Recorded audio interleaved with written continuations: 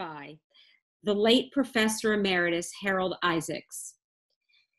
Professor Isaacs served as a history professor at Georgia Southwestern State for 49 years. During his tenure at GSW, Professor Isaacs taught courses in Latin American history, African American history, and established minors in Black Studies and Third World Studies. In 1981, he launched the Third World in Perspective seminar series, and 2 years later, he established the Association of Third World Studies. In 1984, the Journal of Third World Studies followed. This journal addressed the problems and issues facing less developed countries all over the world. Following Professor Isaacs' death in 2015, the name of the journal was changed to the Journal of Global South Studies and is published by the University of Florida on behalf of the now named Association of Global South Studies. As part of his bequest to GSW, Professor Isaacs requested that part of the monies he donated each year be used to bring a guest speaker to campus to talk to the campus community about the issues and the opportunities facing the Global South. Tonight, I'm happy to introduce Professor Ashish Adhikari. Professor Adhikari has his master's in International Relations and Business Administration. He has been on the faculty of the Presidential Business School and is working on his doctorate at the Institute of South Cooperation and Development at Peking University. Currently, he is a consultant for the Policy Research Institute, which is a government-owned think tank in Nepal. After Professor Adhikari concludes his presentation, you will have the opportunity to ask him a few questions. Professor Adhikari, we're turning it over to you now. Welcome. Thank you, Professor Bonnie. Good morning from Nepal, and good evening to all the students and professors from Georgia Southwest University. I would like to thank you for this opportunity. So shall we move ahead?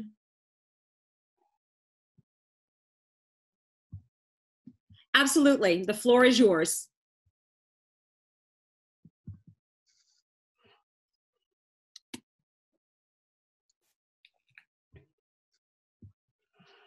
Okay, good afternoon, everyone. Today I'll be talking about the dynamics of US-China relations.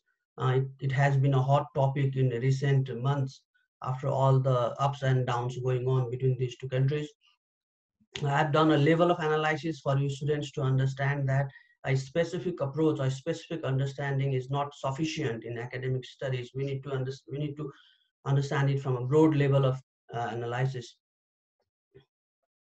So shall we move ahead, right? Absolutely. Professor Bonnie? Yeah. Yes. Thank you. This is the structure of the presentation. First, I've just highlighted the chronology of US-China relations. We will not be discussing about it in details in today's class. It's just something for you to understand for your future. And existing narratives, theoretical outlooks, and the framework for the analysis. In today's study, the framework I would be using would be individual, state, and system level. There will be 3 different levels of analysis to understand the US-China relations. I'll talk about it in details in the upcoming slides. And we would conclude either the US-China relations are converging or diverging in this changed environment, and what would be the way ahead, and how the developing and least developed world sees these relations, how it would impact the third world. That's the whole structure of the presentation. I think it would take around 50 to 55 minutes to finish this presentation. Perfect. So let's begin. This is the list of events. It starts from 1971 through ping pong diplomacy. We all remember Nixon and his visit to China. Actually, I have not talked about the incidents before that. From 2017, the post-Trump era and US-China relations. This is just a chronology of events for you to just refresh how US-China relations has been moving on. So now the existing narratives. Basically, there are three narratives on US-China relations. They are Thucydides trap, the next Cold War, and decoupling. So by Thucydides war, the propounder of this narrative believes that uh, when there is an existing power and there is an emerging power, like existing power, there is United States, and when China is emerging and an existing power, there is high probability of a physical war between those countries. So he has studied 16 such cases, and he has found out that 12 of them has resulted in a physical war. So the basic narrative propagated by Allison was, could US and China avoid that Thucydides trap, in which eventually they will go into a physical warfare. So in ancient Greece, Athens and Sparta were the examples, and Germany also threatened the unipolarity of Britain, and it ended into a war. So it's one of the narrative that's going on right now in the US-China relations. The second narrative is the next Cold War. It believes that there won't be a physical warfare between these two countries, but there will be ideological differences and there would be proxy wars. The proxy war could happen in different geographies. It might happen in the issue of North Korea and South Korea, where a particular power supports a particular country, or it might happen between Israel and Iran, or India and Pakistan. So it's not a physical war between the United States. It will not be a physical war between the United States and China, but they will participate in the wars between other two countries for their allies. So it's the idea of Cold War is basically based on the historical relations between United States and USSR, Soviet Russia during the 1950s. And the third idea, the third narrative going on is decoupling between the United States and China. Actually, this is quite strong narrative going on right now. Decoupling means disengagement between United States and China in the economic front.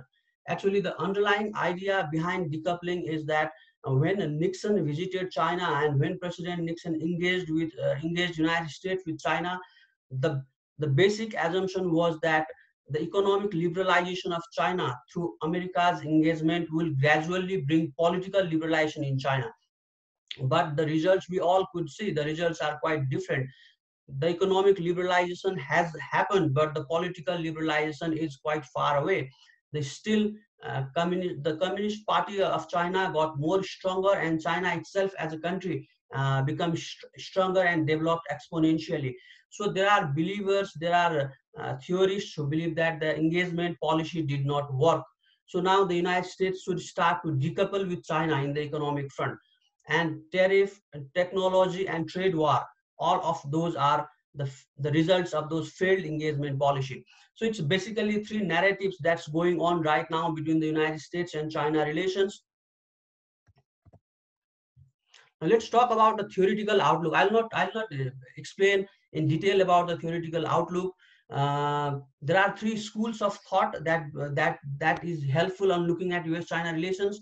They are the structural conflict schools, institutional school, and there is a domestic school. For the structural conflict school, they believe that the problem between United States and China is structural. That is the differences of power between those two countries. Uh, are and they are the hardliners. They believe that China should retaliate, China should countervail every actions taken by United States. So contentment and encircle, they believe that United States policy is to contain China and is to encircle China. That's one theoretical outlook of looking at US-China relations. Another theoretical outlook is the institutional conflict school. They believe that it's not structural. The problem is not structural. Rather, the problem is more institutional. This school believes that major factors regarding the rifts between United States and China is institutional. There are institutional differences between United States and China in the front of politics and in the front of economy. The political system is different and economic organization is also different. China believes in a state-facilitated economic system, whereas United States believes in a free market, in the freedom of market.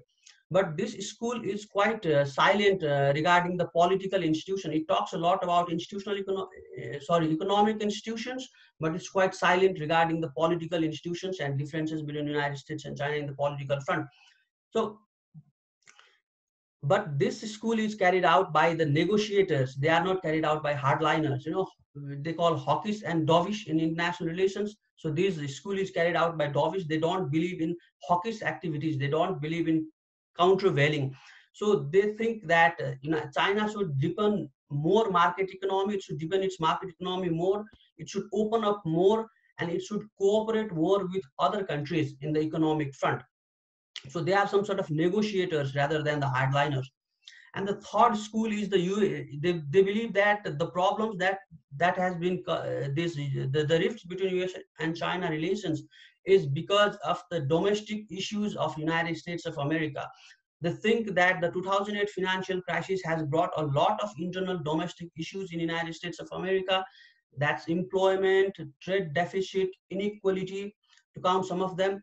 And these domestic issues, for to manage these domestic issues, United States needs an external enemy to blame for, and China is there to be blamed for, because the political and economic system of China contradicts with United States values.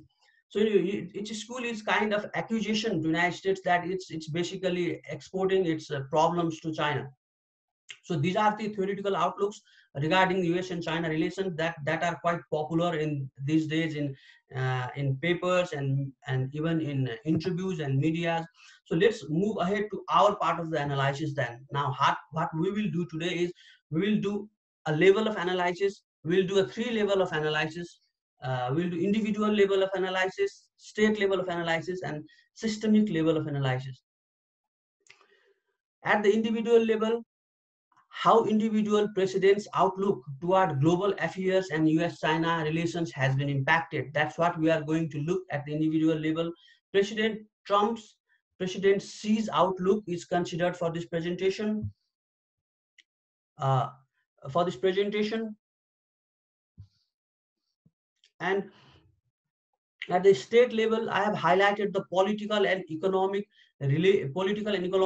systems of two countries. I would be concentrating on the role of Congress in case of United States and Communist Party of China in case of China in the state level of analysis. And at the systemic level of analysis, we will talk about how power is distributed in international system in today's world, and how regional and global affairs are looked upon by United States and China. So these are three different levels of analysis which will help us to reach a conclusion what's happening exactly between United States and China. I think individual level of analysis is not sufficient to understand US-China relations. It's important, but it's not sufficient. So let's move ahead with the individual level. At the individual level, we'll first talk about President Trump's outlook toward international relations, towards China and towards foreign policy. So what Trump has actually done, President Trump had actually done is, the most important thing he has done is he has brought front the idea of America first. There are certain examples that justify how he has enacted this idea of America first. The first one is trade war, a protectionist economy in which he applied tariff not only to China but also to India and other countries.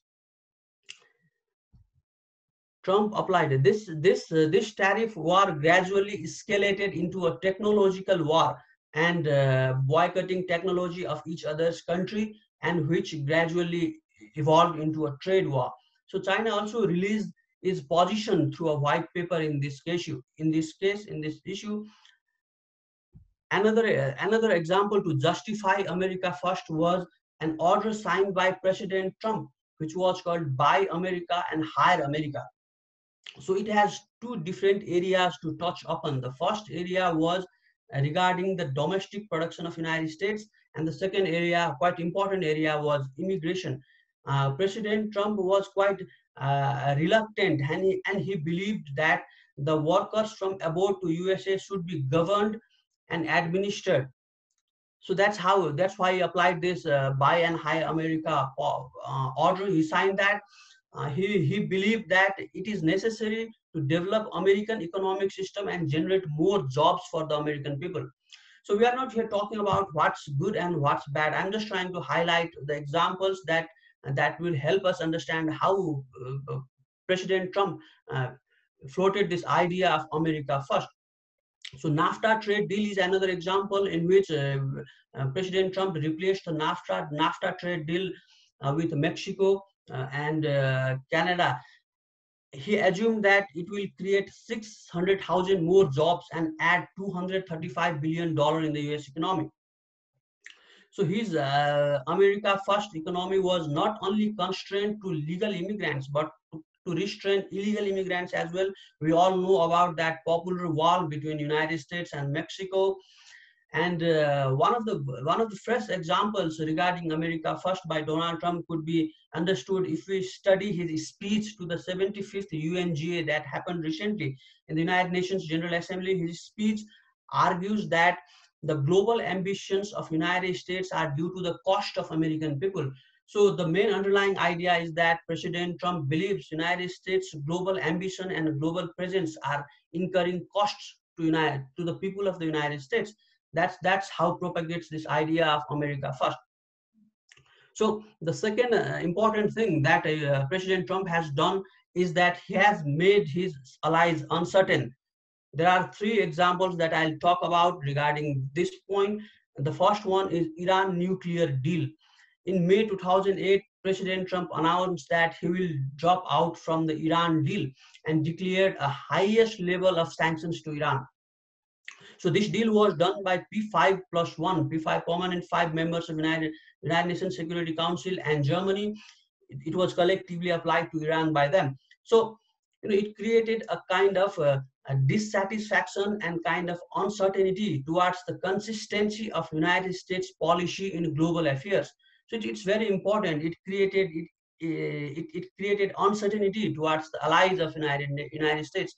Another important aspect was the NATO, regarding NATO.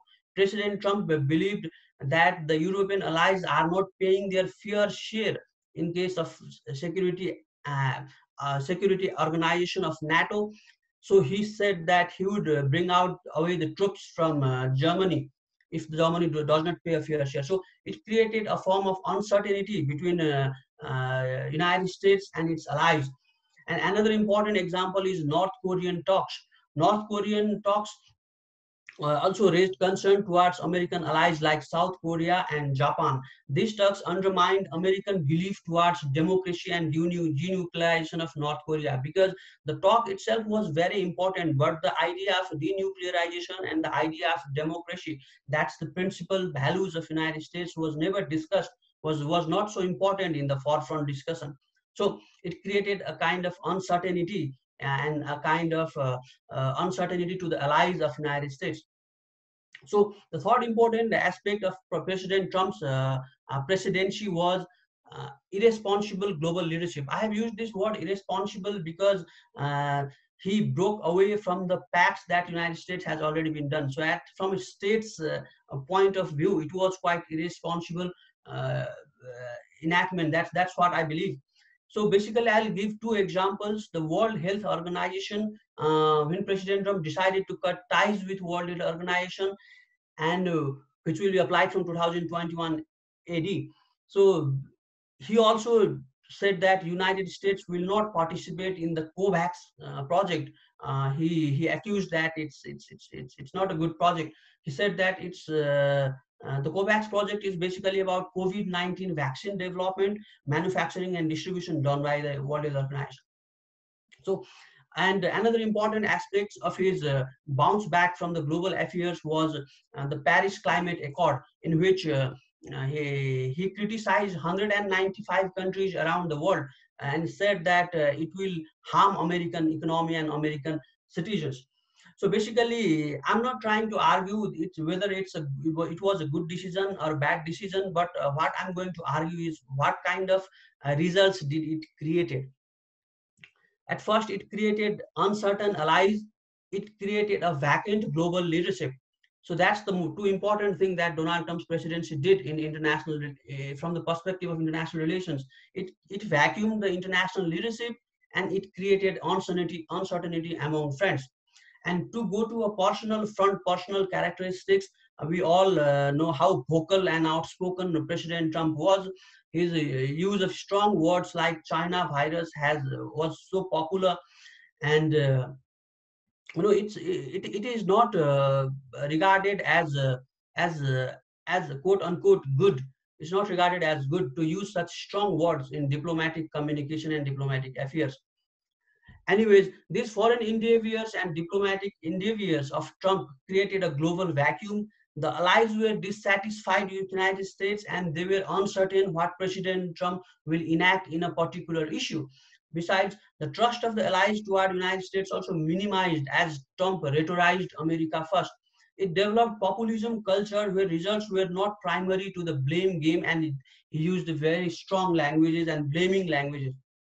So this is what basically happened in his presidency. There was a global vacuum and there were unhappy friends. So let's move toward President C. So you can see an interaction between these two presidents, endeavors between the outlooks of these two presidents. So President C did some important aspects of President C's presidency was he moved the country towards a centralization in two facets. The centralization was in two facets. The first facet was he ended the limitations on the term of president of China. So basically, he's centralized the power to himself as the president of China, and he also brought the Chinese Communist Party to the center of Chinese governance and international affairs. Actually, the role of party in Chinese governance has always been a very important aspect from very long period of time. It is believed that Deng Xiaoping was the one who brought front the bureaucracy in the affairs of China, in the global and domestic affairs of China. But it is believed that President Xi has again brought forward the Chinese Communist Party into the forefront of domestic and international affairs of China.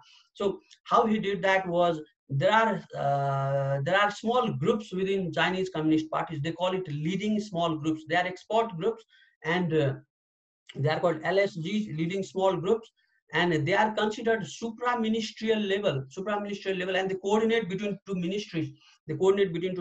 So President C activated these small groups in a large context. I think he himself leads 6 or 7 groups, important groups, and one of the most important group is the opening up and reformation of China. He leads that as well. So basically, he revived these small groups within the political system of Chinese Communist Party and brought it forefront in the global and domestic affairs of China. So that's what he did was he centralized communist Chinese Communist Party of China and himself as the central power of Chinese governance and Chinese international affairs. So the next aspect of Xi Jinping was President Xi was rejuvenation of Chinese people. It basically means that historically after the Opium War and Japanese invasion, the Chinese people faced a great humiliation. It's believed that China itself considered itself as the center of the earth for a long period of time. And after Opium War and Japanese invasion, it is believed that they call it a humiliation, a Chinese humiliation. So see, President Xi believes in bringing back the legacy of a powerful China.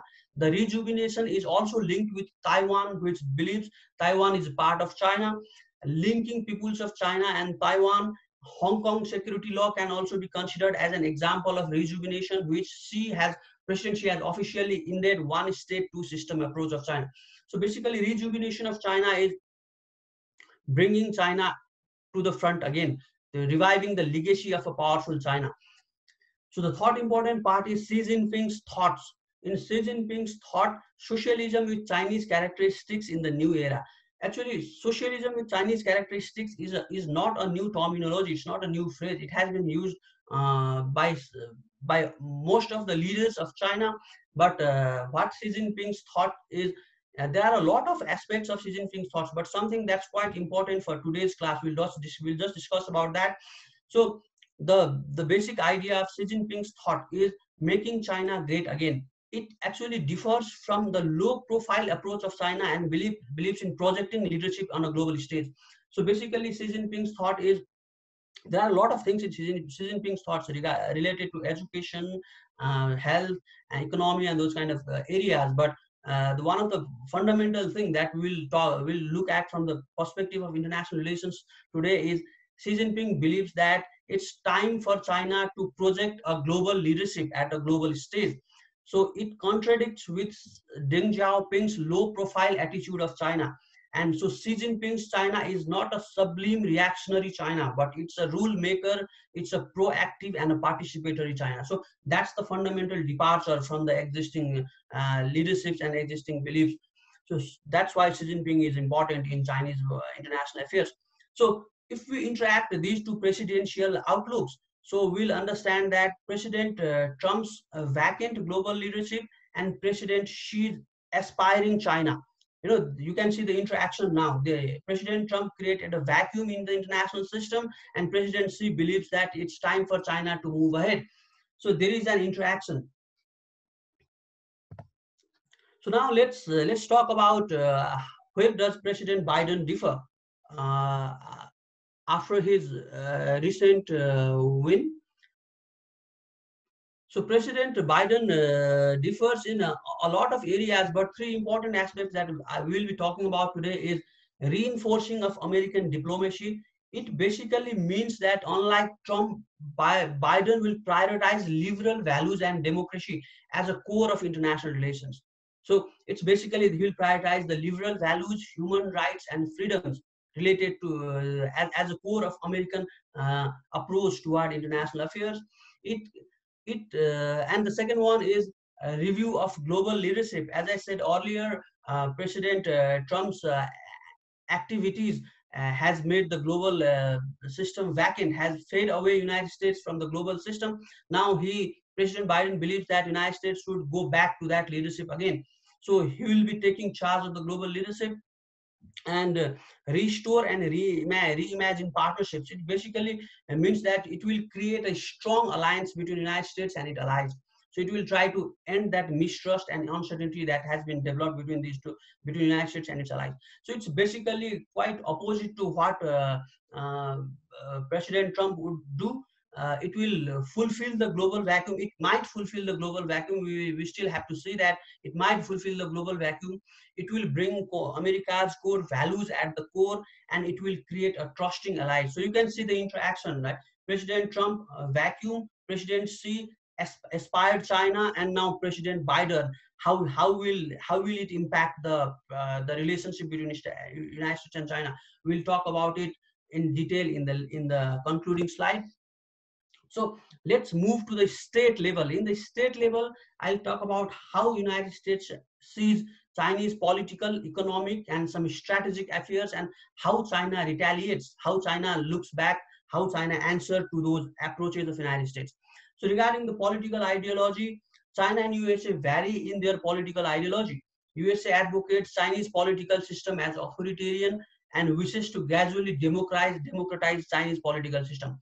Recently, United States Congress has introduced an act. It's called CTF Act, China Task Force Act, which believes to enact a comprehensive legislative response to the threats posed by Chinese Communist Party to United States and to freedom, human rights, and democracy around the world. So basically, how United States sees Chinese political system is it is a threat to United States and to democracy, freedom, to core American values. It's a threat to core American values and United States. So it's how political ideology differs. It's how United States approaches political ideology of China. And the second point is regarding sovereignty and territorial integrity. In this part, I'll talk about the three strategic areas, three important areas. It's Tibet, it's Hong Kong, and it's Taiwan. United States recently passed an act called introduced related with Tibet. I think it's called Free Tibet Act or something like that. So which envisions Tibet as a free and independent country. So which really it strongly contradicts how China looks at Tibet. So United States sees Tibet as a free and independent country. Similarly, United States Congress also introduced a Taiwan Reinforcement Act. So it is a state level. So we'll talk about Act and Congress in this part a bit more. So it talks about the Taiwan Reinforcement Act, which says that one China policy and one China principles are different. They are not same. So basically what United States is trying to say that United States legally might differ in one China principle, although it applies one China policy. So it's only a policy, it's not a principle of United States. That's what written in that act. And similarly, United States is also shows a great concern over Taiwan Strait, and the aggression and forceful enactment of China toward Taiwan Strait would be seen as a grave concern to United States of America. That's what written in the act. So it means that all the strategic areas of China, United States is concerned over those areas. United States has shown concern over those areas. Similar has happened in the Hong Kong related issue. The Hong Kong Security Act or something like, I'm sorry, I forgot the full name of the act, but it's related to Hong Kong. It's Hong Kong Security Act or something like that. It's just introduced in the Congress, and it says that Chinese National Security Act of Hong Kong is severely against the One China Two System policy. Here, One China Two System basically means that China itself applies a communist system within the mainland China, and Hong Kong as a part of China, there is a democratic system in Hong Kong. So it is called One State Two System in China. It has been practiced since long, but recent Chinese national security law of Hong Kong is kind of trying to end that One China Two System policy. So USA is developing laws which directly confronts with sovereign and territorial issues of China. So China considered these issues as sovereignty, as the issues of sovereignty and territorial integrity, and United States is concerned about those issues. The third point is political influence. We are talking about political ideologies and political systems between United States and China at the state level. USA has also introduced a law called Countering Chinese Influence Act. Countering Chinese Influence Act. You can see the name itself says a lot of things. Countering Chinese Influence Act, which directs the United States State Department to act against the Chinese communist campaigns against to corrupt domestic countries and undermine domestic institutions. So basically, it's a rift between values. It's a rift between values between the United States and China. And the United States believes that Chinese way of looking at the international affairs and Chinese political system will corrupt the values. It's against, and it's not legitimate. It's against the values carried by United States as a country. So let's move to religious freedom. Religious freedom is it's related to, we all might have heard Uyghur Muslims in Xinjiang province of China. It's hot debate right now. So this act, it's a Uyghur Human Rights Policy Act. I think it has already been passed. It's already a law now. It believes that this act has already passed, and it sees Chinese action against the human rights principles, towards the Uyghur Muslims. And it also sanctions very high level Chinese leaders, political leaders. It's quite important. I think this law sanctions two high level leaders, party secretary of Xinjiang province and former party secretary of Tibet Autonomous Region. So it's very important. These things are very important because United States and China relations are not just superficial. A lot of politicians children go and study in each other's country. Basically, from China to United States, they go and study there. So sanctioning high-level political leaders, it will have a very strong effect on the whole political system of China. So it's a tool. That's what I'm trying to say. So United States also differs in the economic system of China. So here we can understand how United States looks at the political and economic system and certain strategic issues related to China. Now let's understand how China retaliates, how China answers to those approaches taken by United States. The first one is regarding political legitimacy. China believes that the political system of China is obviously different than the United States, but it's based on Confucian's idea of meritocracy. It's not like the electoral democracy, but it's based on selection and then election. It believes that it's a meritocratic system. China itself has emphasized itself as a meritocratic country, and it continues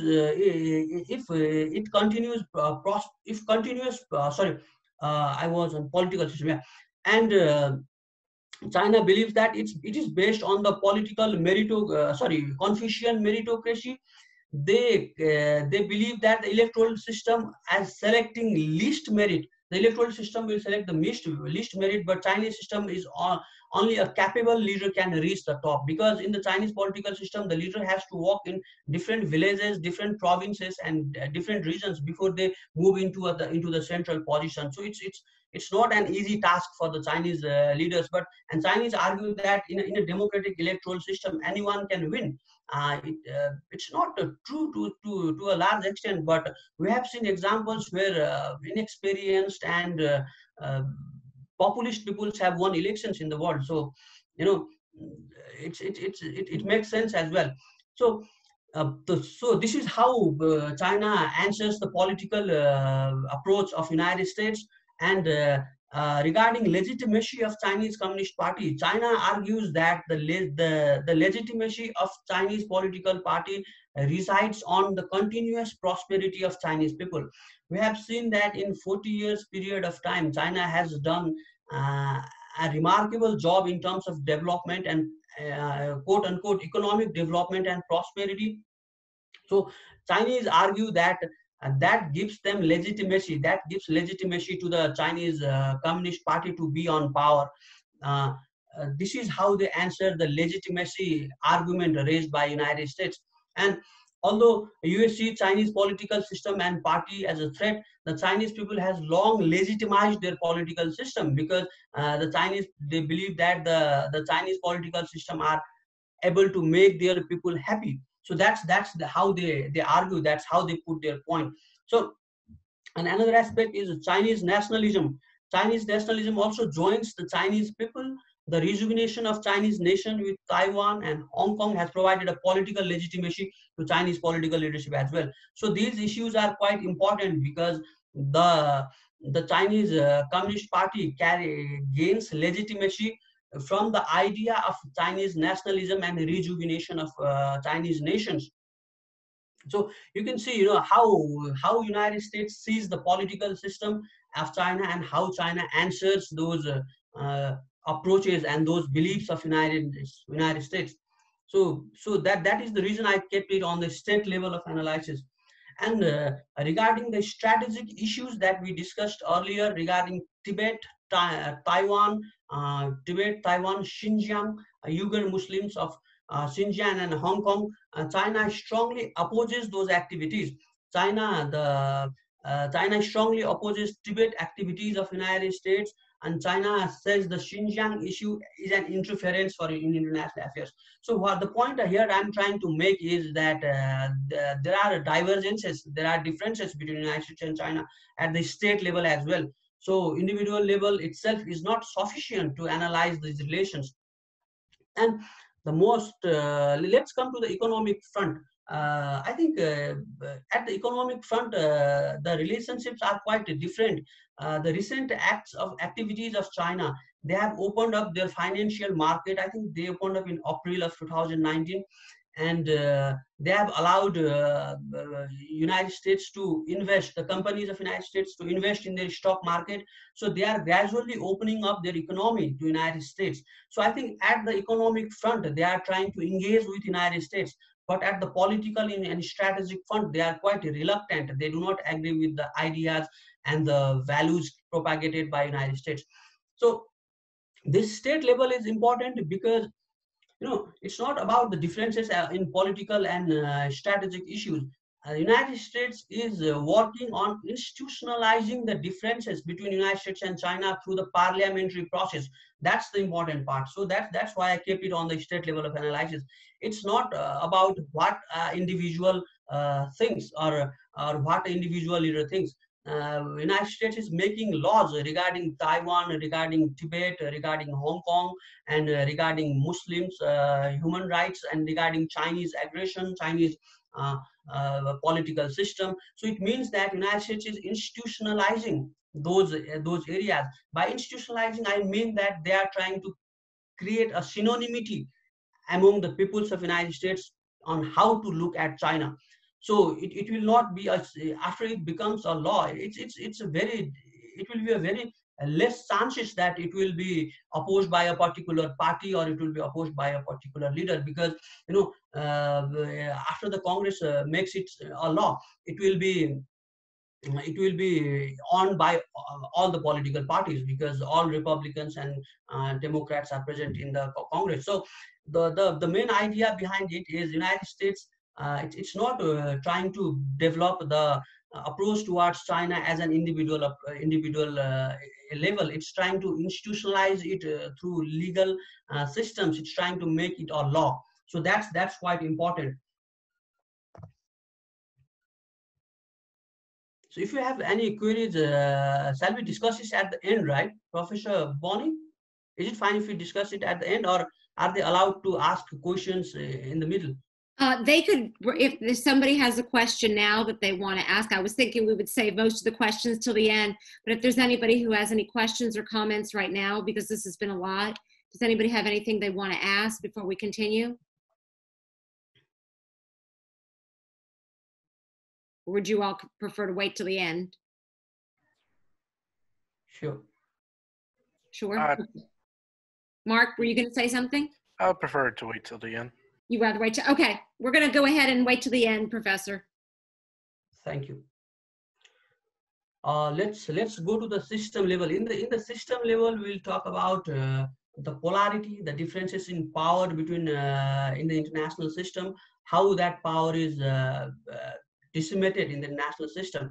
So regarding the polarity, for a long period of time, the international system remained unipolar, and especially after the end of USSR.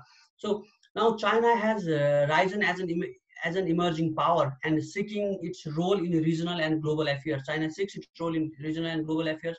However, USA already remains in that position. So will United States share its power with China? That's a fundamental area of discussion. So if United States doesn't want to share its power with China, then basically confrontation is unavoidable. There will definitely be some confrontations. So it basically depends on the polarity of international system as well. So it's a systemic level of analysis. And another important aspect of system level is the security dilemma. This is a condition in which countries are unsure about their security and they run for power through arms race or alliancing. They do arms race or alliancing to maintain power within themselves, to remain in that powerful position. The same security dilemma is seen in different regions. Basically, in the South China Sea, after the Chinese presence in South China Sea, Japan and South Korea, the allies of United States, they felt this security dilemma, and United States has to jump in that region. So basically what I'm trying to say is in the specific regions, there is a specific policy, there is a specific way China moves, and United States has to come there. And in another region, United States move and China has to come there. So it's creating a kind of a dilemma. It's because of kind of security dilemma in those regions. And when those two powerful countries reach there, what will happen is another discussion. But they are not there in a cooperation. They are not there for a cooperation. That's for sure. So the most important aspect that I'll talk about it on the next slide is Indo-Pacific strategy and maritime Silk Route. I'll brief it a bit in the next slide. And let's move to international institutions. Even in the international institutions, there is a difference in the formation of international institutions. It is believed that AIIB, Asian Infrastructure Investment Bank, it is believed to oppose this influence of World Bank and Asian Development Bank. So that's why it was formed. That is normally argued. And similarly, the debt provided by Belt and Road Initiative projects is also controversial, and some scholars define it as a debt trap strategy of China. And United States MCC, Millennium Challenge Corporation, is considered as a tool to core BRI projects. So what I'm trying to say is, United States builds a policy for a particular region or a particular institution, and there is China, which comes in with a similar kind of aspirations and similar kind of policies in the same area, and vice versa in case of China and United States as well. So it would not have happened if they would have cooperated in some areas, in certain areas. So these are the symptoms of divergences. These are the symptoms of rifts at the systemic level. That's what I'm trying to argue. And And one important aspect is the military has superseded diplomacy, especially in last 4 to 5 years, especially in regions of South China Sea, in Indian Ocean. The military has superseded diplomacy. Diplomacy is not so strong. The international organization is not so strong. They are not able to provide platforms for leaders to talk, and the military has superseded. These are the signs at the systemic level which we must consider while doing the analysis of United States and China. So this is basically the slide that I was discussing beforehand. It's about the Indo-Pacific strategy and Belt and Road Initiative. Belt and Road Initiative is a flag project of China in which it believes to connect with the different countries of the world. In which it believes to connect with the different countries of the world.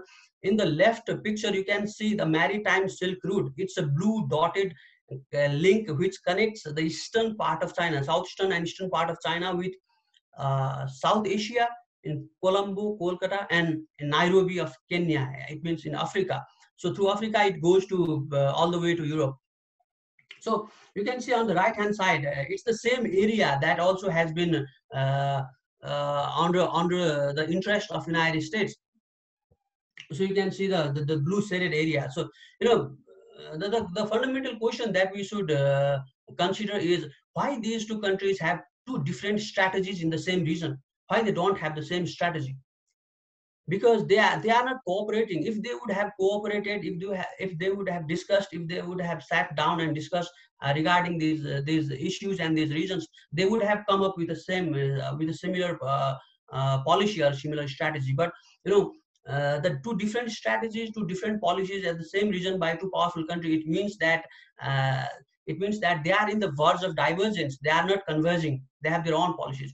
How it will affect that relation is another discussion. But for right now, what I'm trying to argue is different policies by different global powers means that they are not discussing regarding those regions. They are not talking about those regions. That's what I'm trying to say. So let's move to important part in which we'll try to conclude how these three levels of analysis impacts US-China relations.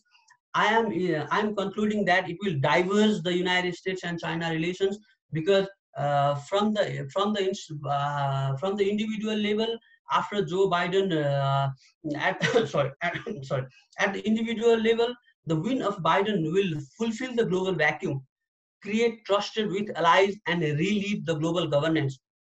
So it will fulfill the vacuum. It was there when President Trump was the president was Trump in the United States. So China could not easily move to that place right now. Now it will have to go through some rifts. There will be some rifts between United States and China because United States is already there and it's coming back again. So at the state level, United States is working on institutionalizing the sensitive areas of China. The Congress is on the way to form laws so that the whole state machinery can enact in a particular undivided way towards those sensitive areas. It will help to create a synonymity over Americans, as Congress comprise both Republicans and Democrats. So what basically it means is they are trying to create synonymity to how to look at China. That's what United States is trying to do regarding at the state level. And at the systemic level, military confrontation are increasing. Unipolar America world has a challenger, and USA does not seem to share the power right now. It doesn't agree to the political and economic organization of the emerging power. So it doesn't agree with that. So the individual approach taken by Biden will also have systemic effects. So I'm in the verge of conclusion that gradually it will move towards divergence. It's moving towards divergence, and it will further move towards divergence from the individual, state, and systemic level of analysis. So what will happen move ahead? So there will be divergence. So what will happen then? So will divergence lead to conflict? So there are basically three areas that needs to be considered before we understand whether it will lead to conflict or not, or let's say war or not. So basically the three areas that needs to be considered is, can USA get out of its domestic mess? So how well USA can manage domestic issues now? The first, the economic issues, the issue between people to people relations, and the COVID-19 pandemic, the issue, the because of this COVID-19 pandemic, how well President Biden could bring United States out of these domestic issues. It will also determine how Biden might strongly appear in the international front. So it's a very fundamental thing that will impact the global politics now. United States domestic politics is very important for the global politics at this period of time. So can US-China find common areas of cooperation? As I said earlier, there are different policies, different strategies for the same reason and for the same issues, because they are not talking, they are not discussing with each other. So, or they are not agreeing with each other. So there is divergence. So can US and China find common areas of cooperation? That's a fundamental thing that will direct how US-China divergence will move ahead. Will the divergence escalate or will it de-escalate? And the third important part is how will China react? Will it be a negotiating China or will it be a confronting China? Will it be a hawkish China or will it be a dovish China? That is what will impact the way ahead. And a negotiating China means negotiation between both economic and political front, which is against the individual approach of Xi. So it's very uncertain. It's very hard to say right now, but how China will move ahead will have a significant impact on how that divergence will further move ahead. Will it escalate or will it de-escalate? So for now, I think the divergence would be silent, because a very experienced political leader will lead the United States for a certain period of time, if quote unquote lead the United States for a certain period of time. So it will be a silent divergence, because the relationship with China will not be a factor of populism. It will not be a factor of personal gain. So it might be a silent divergence, and a lot of non-state actors might work at the background. They will start talking, they will start negotiating, but right now divergence is unavoidable with all these three levels of analysis. So how will it impact the developing world? It's quite important for us who come from the developing world, because it will make the international system uncertain, because the global powers are uncertain among the relationship between themselves. There is a rift between them, and security will overlap over development. So it basically means that countries will prioritize security over development. It will impact the development priority of developing countries. The uncertain international system will devise confusing domestic policies. The countries will not be able to enact strong economic and social policies because they are quite dependent on regional and global affairs and global policies. For example, I would like to give an example of Nepal. Nepal's economic policy is basically dependent on the Middle East policy, because a lot of people work in Middle East for remittance. And the Middle East is eventually decided by how China and United States interact, or China and United States cooperate with each other, because both of them are the producers and consumers of the economy, of the outcome of economy of the Middle East. So this is how domestic policies of developing countries are dependent on the policies or relations between powerful countries. So this confusion in domestic policies might rise domestic political confrontation in developing countries as well. So rifts and uncertainty between the global powers might bring rise of domestic political confrontation at the developing and third world as well.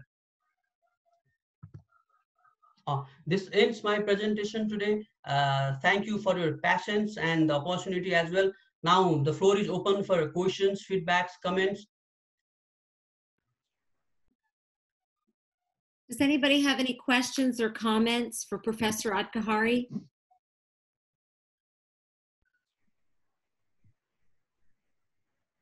Wonderful presentation. Thank you, Jalen. I agree. The presentation was really good. China-U.S. relations will deteriorate into a Cold War that we saw between the U.S. and the USSR. Do you think that's very likely? I'm sorry, so Professor, did you hear Mark's question? Yeah. Yeah. If I'm wrong, he asked that is a Cold War likely situation in the United States and China in future? Is it what he is trying to say? Yes, sir. Yes. Yeah. Thank you. I think Cold War is not a likely situation right now because it depends on, as I said earlier, it depends on the domestic policies and how China will respond to the policies. It's yet to see. Cold War will not be the position because as Democrats would be leading the chair in the United States, it makes a basic sense that uh, the confrontation might end at some level, but it actually depends in the three basic things that I just said in the slide. And I personally think Cold War will not be the result right now because the economic engagement of China is not as closed as USSR was in the 1950s. China has already participated in the global economic system. So economy as a tool for negotiation of political and strategic issues might not work here. So I think Cold War is quite far away. All right, thank you. That was a good question, Mark. Does anyone else have a question? I see some people in the chat here. Someone here mentioned that they appreciate your explanation on how Trump has pushed tensions between the US and China. And you think that now with a new executive in the White House, you think that all of a sudden the tensions, Professor, are suddenly going to be undone between the two countries, or do you think there's going to be some residual tensions there? Thank you very much for the question. I think Joe Biden's presidency at an individual level, as a president, it will not be a sufficient analysis to predict US and China relations, because I just said there are a lot of acts going on in the US Congress. So so those acts make a difference in US and China relations, and there are systemic factors as well. The role of power dissipation and the role of international institutions, those also make a difference. So I think Biden's policy will not be sufficient enough to to bring United States and China together, or to mend the gap between United States and China. There are other factors like US Congress and the Chinese political party and Xi Jinping's ideas towards international affairs and systemic issues that might play a role. I understand. Does anyone else have any questions or comments? I know it's very early in the morning for Professor Adhikari, and you have your whole day ahead of you now, so we thank you for joining us this early. Does anyone else have any questions or comments before we conclude?